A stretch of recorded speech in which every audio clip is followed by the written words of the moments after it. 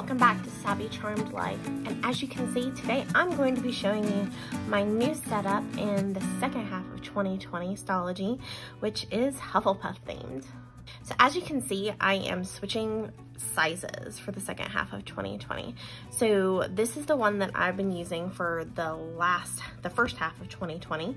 And it is a B6 Stalogy. And as you can see, it got quite chunky. You'll be seeing a flip through of this one very soon as well. You can see how thick the spine got. So my previous setup was pretty basic the first half of 2020, and it's very similar to what I did in 2019 when I first started using my Stalogies. I basically would just have a month view like this. This is where I didn't use a kit. Here's an example of where I did use a kit, but I would just have a month view calendar, and then I would just have daily spreads. I would do Saturday and Sunday on a full page, and I would just do dailies where I had my schedule down the left-hand side and my to-do list on the right-hand side. And that's pretty much how I've stuck to it. But as you can see, there are a lot of days where, this is where I did a grocery list. That's like a bad example, but there were several days where I just ran out of space. Like here's a good example, where I did have some lessons that I was doing, so I did have some scheduling things to put on here, but then my to-do list just kind of like overflowed and took over the whole page. So what I found in the B6 size is that I've just been running out of space.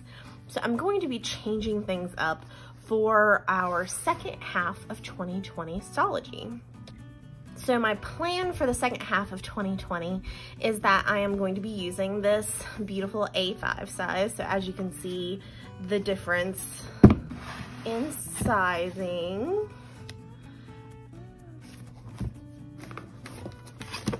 I will show you a measurement difference as well. So this one is usually about, I think 5 by 7. Yeah. So this Stalogy, the B6 is about 5 by 7, a little bit over, 5 and 7 1/4. And then the A5 is like almost 8.5 by 6, almost 6.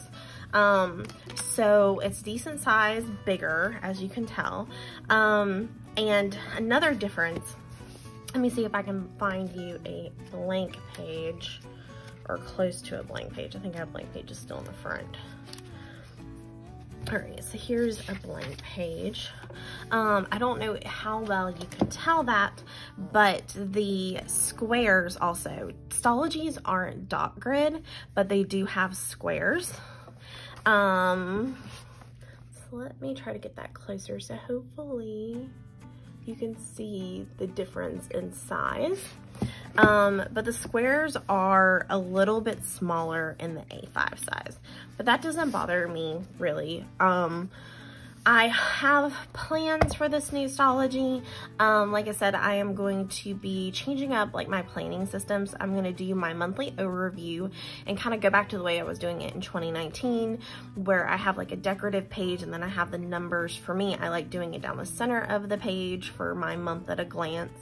And then I'm going to do some like monthly dashboard things as well. And then I'm going to do weekly spreads for my appointments. And then after each month, I'm just gonna do a running to-do list. So I'm gonna take up as much space as I want for a to-do list. It may be a quarter of a page, a half a page, a whole page, or I may run over into a second page, and I can take up as much space as I want. And then when I'm done with my to-do list, I'll, set up the next month. So that's the way we're gonna be doing it the second half of 2020, and we'll see how it goes. But let's get into why you're actually here. Let's see what's inside of this Stalogy. So I've already set up all of the beginning pages, like the decorative and the collections. And then in another video, I'll be showing you my first monthly setup. Plan with me. So first things first, it is this beautiful yellow A5 because I decided to go with a Hufflepuff theme, and Hufflepuff's colors are this are like a dark yellow and black and gray. So I wanted to go with the yellow, and I think it's so pretty that you can get this yellow color in the A5. As with every video I do, links to the products will be in the description box below. On the front of the Stalogy, I have some vinyl of my initials, Tracy Lee Fitch. And then I also have this really cute Hufflepuff die cut sticker, which I think is subtle enough, but very, very cute. And some of you saw a preview of this in another video, but I got some Hufflepuff. Some of these are Hufflepuff specific washies, and some of them aren't. Like I already had this like floral pink and yellow one that I decided to incorporate, and I also just have this basic green washi tape. This one right here is from Kina Prints, this like darker mustard yellow, and then the foiled ones are from a different shop where I got like a sampler of it on Etsy. So I will share the shop where I got these samples from below. But I know a lot of people just I know a lot of people like put the washi tape on like sticky back paper and then attach it to the inside of the Stalogy, but I just take it and attach it straight to it. And then I either use a razor or my slice tool to just go down the middle and then the edges to like cut off the excess. So that's how I attach my washi. I can't remember what shop this is from, but like I said, all links in description box. But this is just a Hufflepuff themed card attached with some washi tape. I love it because it's like a Hufflepuff themed traveler's notebook, so very cute. This is just some Hufflepuff themed digital art that I found on Etsy that I printed onto some yellow vellum and attached with washi. This is my This Journal Belongs To page. And I went ahead and put 12/30/2020, but I just realized recently that I may not fill up. Like I may fill it up before the 6-month mark, or I may still have space at the end of 6 months. So if I end up deciding to continue it or shorten it, I will change the date for that later with just like some whiteout. Here is my index page where I just made my index banner with some washi, and I'm gonna list my index here. Right now it just has like all of the collections that I've made. This is a really cute badger digital print that I got off Etsy and just printed to some vellum. It printed a little messily. I think it gives it character, so I left it alone. And I've been attaching my vellum just by putting a strip of double-sided tape down the edge and then attaching it on the inside of the fold of the book. I saw somebody else using this in a Stalogy, and I got really excited and decided to get one. So this is actually like the basic size Happy Planner inserts, and it actually has like the little attached to like the Happy Planner rings. But I just used double-sided tape and attached it in here, and I like it because I can interchange the photographs. So this is a picture of me and my niece, which I love this picture because we're both wearing yellow. This was after a ballet recital. This is me and my husband outside of Ollivander's at Universal Studios Diagon Alley. This is right after we had a couples wand ceremony, which I can tell you more about later, but it was really, really cool. And then my husband and my dog Kaylin at the park. This is my favorite park. This is Kaylin look under the tree looking up at the lights. And then me and Rapunzel at Disney World. So I just added some pictures, but I can easily remove these so I can interchange them and change my mind about like which pictures I want to display. And right now I'm not putting any on the back, but I could easily do it like double, where I put some on the back so you can see other pictures on the back. This is from Pottermore. I don't know if it's still available, but it was where you could download backgrounds for your phone, and this is the Hufflepuff Common Room. So I just printed it larger onto just some copy paper and attached it with washi tape. So I really love this. I think it's beautiful. I always thought that the common room for the Hufflepuff house always seemed like the most relaxing of all of the common rooms. I think I would love to curl up in the Hufflepuff common room with a book by the fire and a blanket and just get cozy. Like, I think that would be awesome. So this is my year, like my future log. So I just did July through December, and I just made little, like, you know, different size boxes for each month. And then I gave like November and December more because that's like the holiday months and usually have more like future events to log. And then I did a little Dutch door of the calendar, the rest of 2020, and then the first 6 months of 2021. And then, you know, attached, you know, put some of my washi tape. This came from that little sampler. And then I can't remember which shop my, you know, year at a glance came from, but I will link it in the description box. And then for 2021, I just left the second half of the page. But yeah, so I just, for any events that are going to be coming up in 2021 that are necessary for me to document, I'm just going to do it on the second half of that page. I haven't written out my goals yet, but this is for goals. So I'm going to do a fitness goal, YouTube goal, a spiritual goal, family goal, blog goal, and work goal. And I'm just going to write them on the petals of the flower. I decided I've always failed at year in pixels, but I've been trying to get better at it. I didn't do this in my last installment of my Stalogy, so I just went back in and like, I kept track, just like in a separate journal, of how I was feeling. And then I just like tried to add it. It's not super pretty, but I've been trying to keep track. So I didn't do it in January and February. I didn't start till March when all of the pandemic stuff started. But I'm hoping to be able to continue that and actually stick with it because I'm usually really bad about it. This is a printable that I attached. And then I have like, these are Nerdy Paper Co. Stickers, and the washi tape. And then I brought the flower that I did over here over onto this side of the page. And these are my, levels of mood. So best day ever, happy, loved, appreciated, calm, mellow, exhausted, tired, sick, frustrated, angry, anxious, stressed, determined, motivated, confident, excited, apprehensive, and sad, depressed. And as you can see, since, you know, during quarantine, there were a few days where I did feel sad or depressed. I think a lot of us have been, and a lot of anxious and stress leading up to when they canceled school. And then that first like week after school got out, I was feeling a lot of anxiety. All right, so this is my books to read. I got this in like a digital paper pack that I'll link below. And I love it because it's a little stack of books, and it has the quill and everything. But I got this books to read printable, digital printable, where I can write the title, the author, the date I started it, the date I finished it, and then give my rating.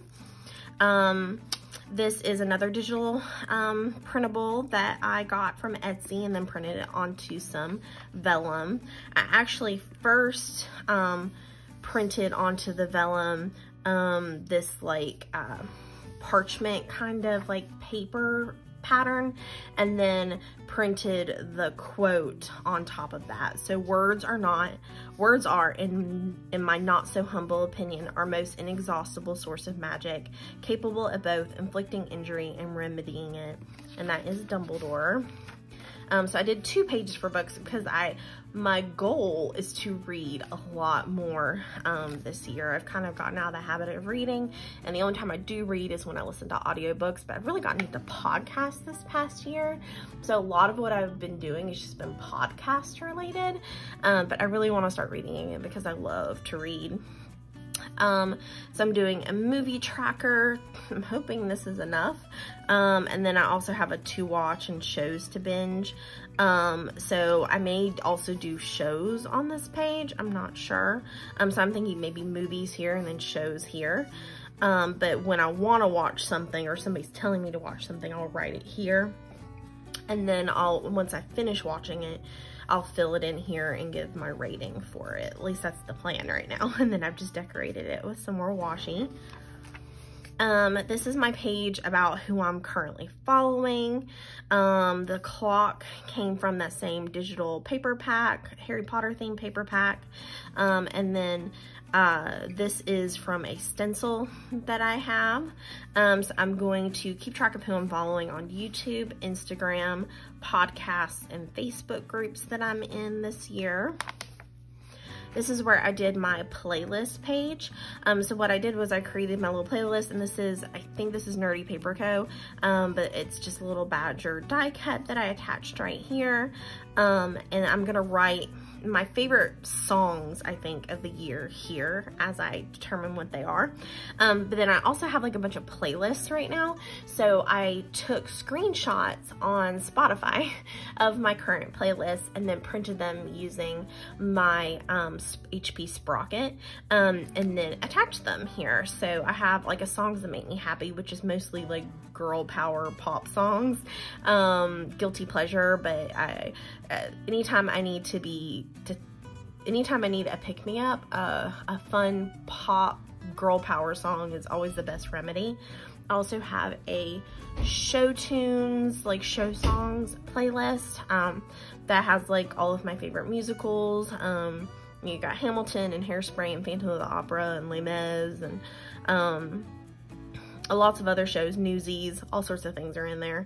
90s Christian, because I was a teen of the 90s and was raised very conservative Christian. And I still feel like that the 90s for Christian music was like the best time for Christian music. Like it was the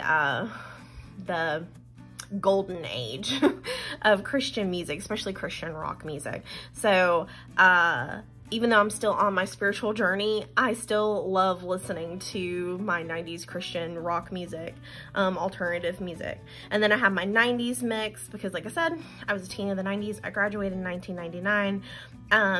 So my favorite 90s music is the like alternative music. I like a little bit of the grunge from the early 90s, but my favorite is all of the alternative music from like the mid 90s, like the folky kind of alternative rock stuff.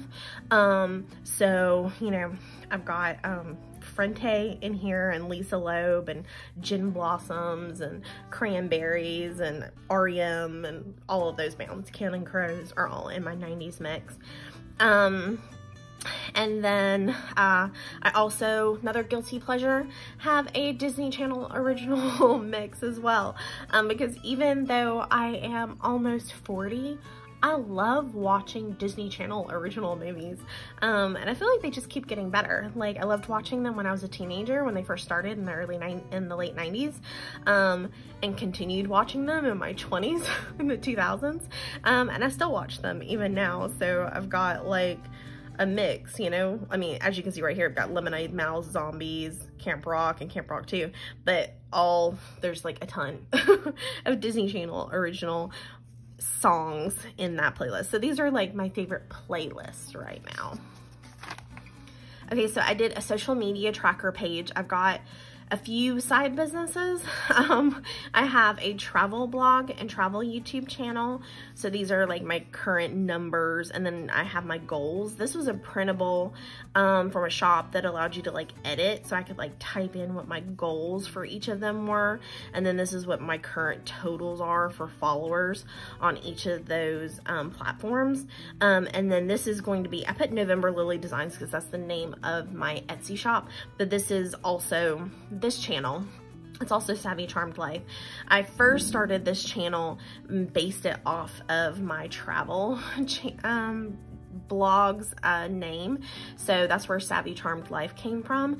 I wanted something that had savvy in the name to kind of go with Savvy Journey, but then I changed the name of my Etsy shop, which is a long story, but so this little tracker will be for November Lily Designs and Savvy Charmed Life, like combined, because the only thing that's named November Lily Designs is the Etsy shop. Like my Instagram account is My Instagram account is Savvy Charmed Life, YouTube channel is Savvy Charmed Life, but the Facebook group is November Lily Designs. So I'm gonna keep track of my followers and how those things are going on these printables. So my goal for the YouTube channel right now is to have 100 subscribers by the end of 2020. And I just want to say thank you for all of you who have already subscribed within the first 2 weeks that I've started this channel. I am so incredibly thankful and grateful for your support. And I hope that more join as we move along and that you continue to like the content that I do here. This is just another digital print that is Hufflepuff themed, Hufflepuff Unafraid of Toil, and I just printed it and attached it on this page. This is from that digital Harry Potter paper pack of the Marauders map, and I just like kind of cut it out so that it was like, it looked like, you know, wrinkled parchment, and attached it here. This is my exercise tracker, which was a printable that I got off Etsy, and I've already been trying. I started this in May. I went ahead and started filling it in, my exercise tracker. So obviously January through April is not going to be filled in, but I've been trying to stick to actually filling in my exercise tracker here. And then I'm gonna do some recipe collections. I'm gonna do main dishes, side dishes, breakfast, and desserts. And these are just some printables that I found on Etsy, where you can write the recipe, where you found it, like Pinterest or wherever, a certain website, whether you liked it or not, and then like any tweaks or notes that you have about it. And then I found these in an Etsy shop, these little Harry Potter themed like food labels. So we have Hippogriff Tears, Giggle Water, Cornish Pixie Popping Corn, Petrified Pufferfish Eyes, and Pumpkin Juice. So I just thought those were really fun and appropriate to put on my recipe pages. Okay, and this is one of my favorite pages in like spreads in the whole notebook so far. So this is really going to be focused on Georgia exploration, because if we do start traveling in 2020, it's going to be minimal, right?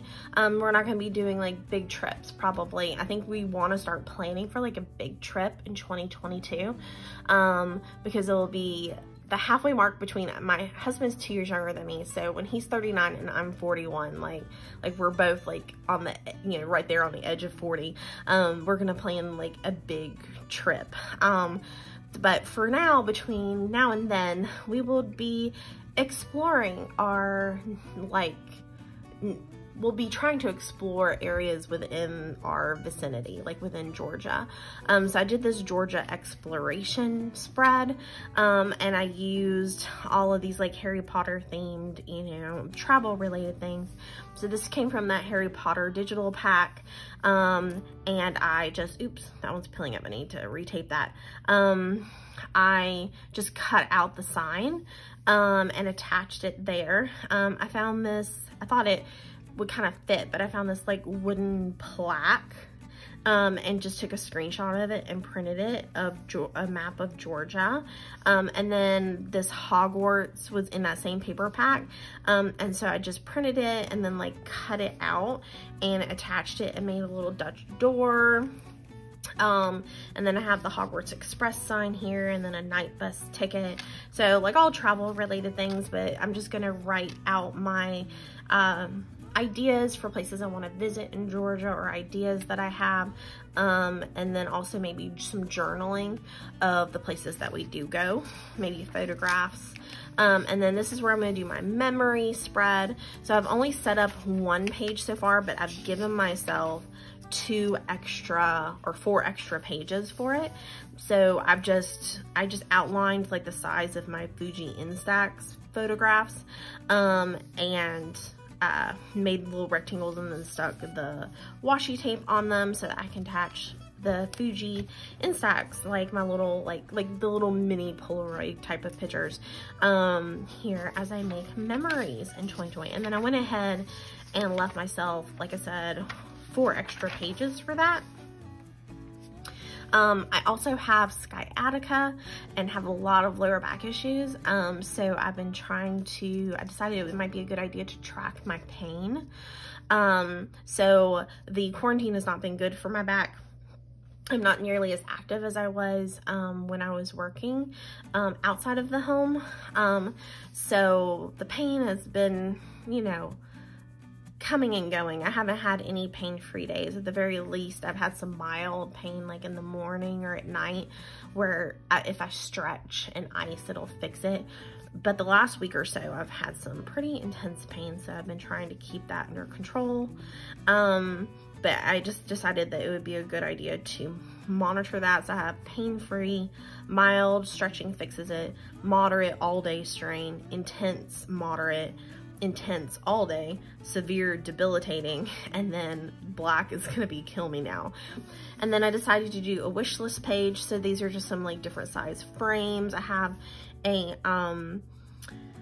stencil pack that I use these to make these frames out of, and I'm just gonna write things that I want. And I saw this really cute idea from somebody else where they said that they're gonna put things that they want here, and then they're gonna let, you know, time go by, and if they look back like after 6 months and realize, look, I've lived without this thing for 6 months, do I really want it? Do I really need it?